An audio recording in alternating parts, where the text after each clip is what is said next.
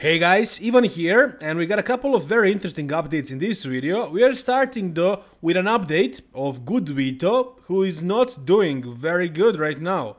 Who is looking good, who did look good right here at this guest posing, but he messed it up.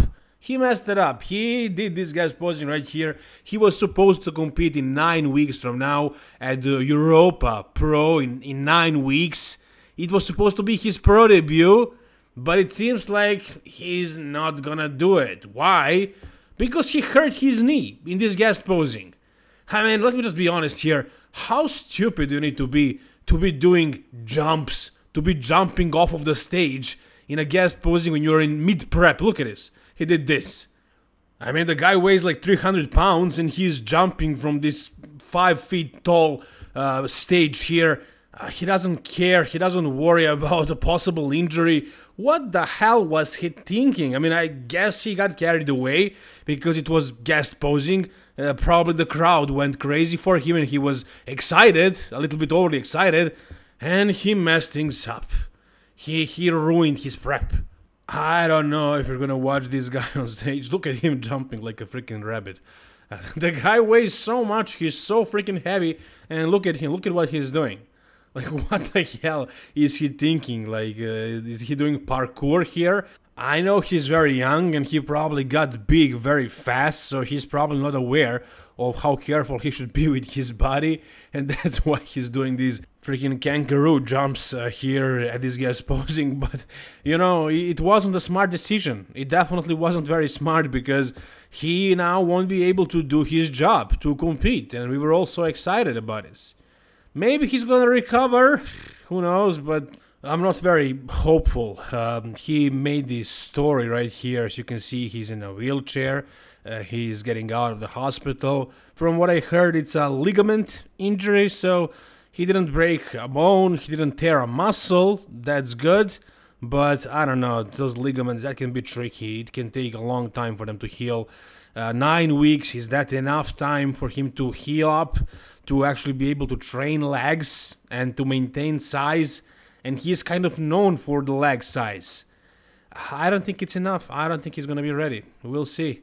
Yeah, he did all the things that he was supposed to do. Now he's on a crutch, and he's fooling around. He still doesn't care. He doesn't take this very seriously, as you can see.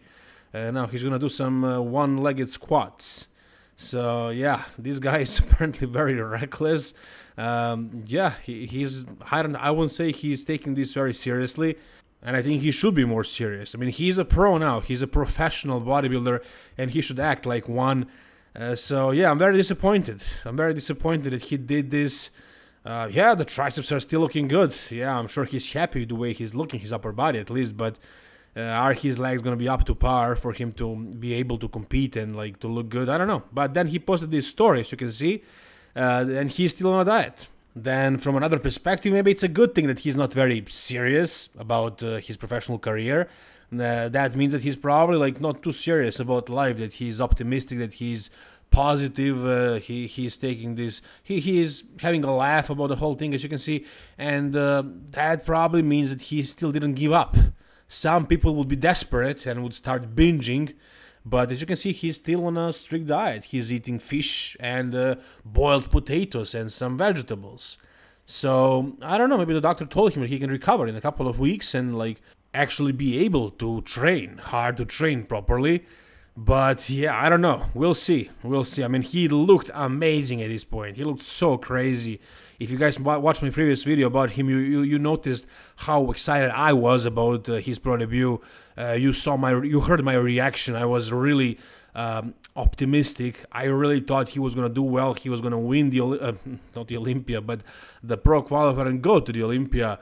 And maybe someday I could see this guy winning the Olympia. I could see him battle against the top guys. I was really hoping I was gonna see him this year compared to some top guys, but I don't know. I don't think it's gonna happen, but you guys tell me, what do you think? Alright, next up we got a little physique update of Hassan Mostafa, and as you can see, he did increase his sharpen effect on Instagram and the contrast a little bit as well, and I think he added some structure too. So no, I don't think he improved his conditioning at all from Orlando. He's going to be competing in Vancouver Pro in 6 days, and that's going to be the last show for him this season. Ian Valliere on Fuad's podcast said that Hassan is going to go all the way until the last show, that is Mr. Olympic qualifier, and hopefully he's going to win one, and he's not going to stop until he does. But apparently that's not true. This is going to be his last show, Vancouver Pro. I'm not sure who else is doing Vancouver as far as the top guys, but as long as there is one bodybuilder out there that is on Hassan's level of muscularity, or at least very close, who is, you know, open like Mr. Olympia material muscularity, and like that's probably gonna be enough. If there is a bodybuilder like that on that stage, he's gonna win, because there is no way that anybody can be less conditioned than Hassan. Maybe Lionel Bieki, yeah, that's one guy. So if Lionel Bieki shows up versus Hassan, Hassan is gonna win. Everybody else, no, because Hassan is like never in shape. He, as you can see right here, like he does look kind of a little bit harder, maybe, but the separation is non-existent. You can't see any separation in his chest, in his quads, in his delts, anywhere really. It's a big blob of muscle.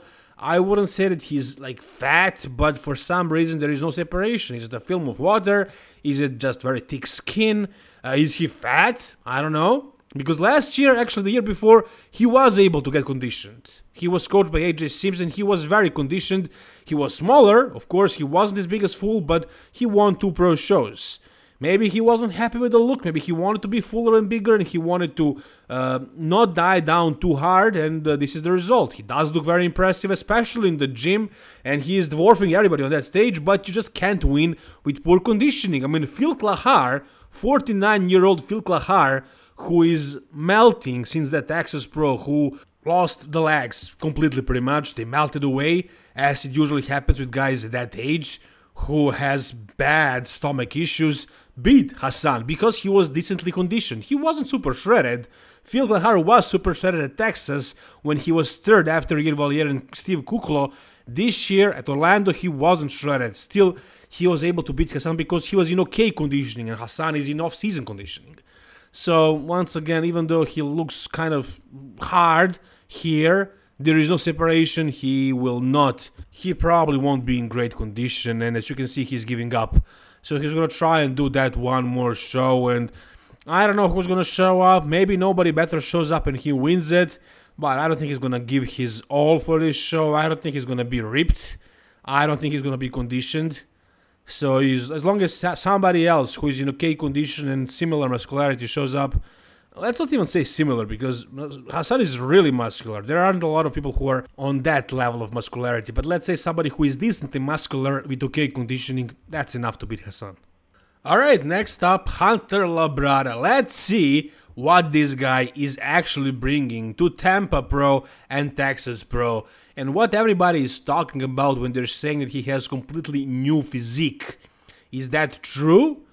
Well, I don't know. It looks like he improved, especially in that back. Back relaxed pose is a tough pose to make your back look good, but it looked decent in that one. You saw it. In the side pose, you can see that he's very thick, so he's a big guy, and everybody is saying that he's actually much bigger in person. I think that has something to do with the size of his head. He has a really big, really large head, and when he's standing alone, in proportion to his head, his body looks smaller, but it's actually much bigger. So he does look very good here, I gotta say. Is this like a much improved version from last year? I don't know how much improved it is, but like these guys are at a very top level, so it's really hard to notice easily some big changes at that level, but I'm thinking he actually did progress a lot. I like this physique, and in this video on his YouTube channel, he says that he's training. Look at the back double, it's very good for Hunter standards. He says that he's training to win these 2 shows, both of them, Tampa and Texas, and he's going against Andrew Jacked, and he knows very well who is his competition. And Andrew Jacked, look at the lat spread, looks good, right? And Andrew Jacked is a really good bodybuilder, so everybody pretty much is expecting Andrew to win this show, but Hunter is determined. And whenever Hunter was confident, he fulfilled his promises. Like, he was able to beat Ian Valliere, he was able to be freaking top 4 at the Olympia. And now it seems like he is truly, really confident, and I think his physique speaks for itself. So, once again, Texas Pro and Tampa Pro are gonna be really good freaking shows. This year, after Arnold Classic and Mr. Olympia, those two shows are gonna be probably the most exciting shows of the year. I can't wait to watch the battle, Andrew Jack versus Hunter Labrada. It's not gonna be easy for either of these two guys. I can see Hunter winning, I can see Andrew Jack winning. We'll see. I think Hunter is more fresh. Andrew Jack competed a little bit too many times in the past couple of years. I don't know if he's going to be able to look fresh, but there are certain things about his prep that are making me feel like he's going to bring something new.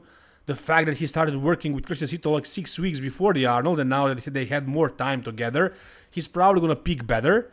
And then Hunter, who stopped drinking protein shakes and started eating whole food for the entire year, and who does look much better now. And Andrew, I don't know if he looks much better at this point. So, one thing is for sure, it's gonna be a great freaking battle. You guys tell me, who do you think is gonna win? If you enjoyed this video, guys, please give it a thumbs up, and for more bodybuilding stuff like this, subscribe to my channel, guys. Thank you so much for watching, all the best, and bye bye.